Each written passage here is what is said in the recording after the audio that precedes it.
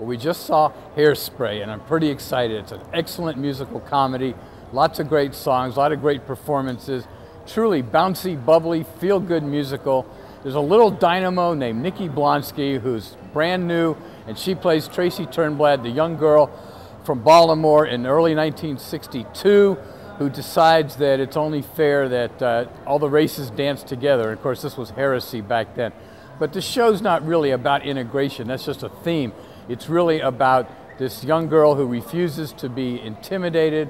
It's got a great supporting cast. John Travolta as her mother in drag. You forget that it's Travolta. Michelle Pfeiffer is the snobby racist who runs the TV station that doesn't want any black people on her TV shows.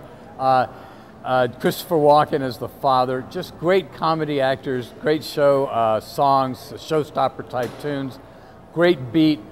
You just tap your toes for 2 hours. Lots of fun, a lot of good jokes. We gave it an A-.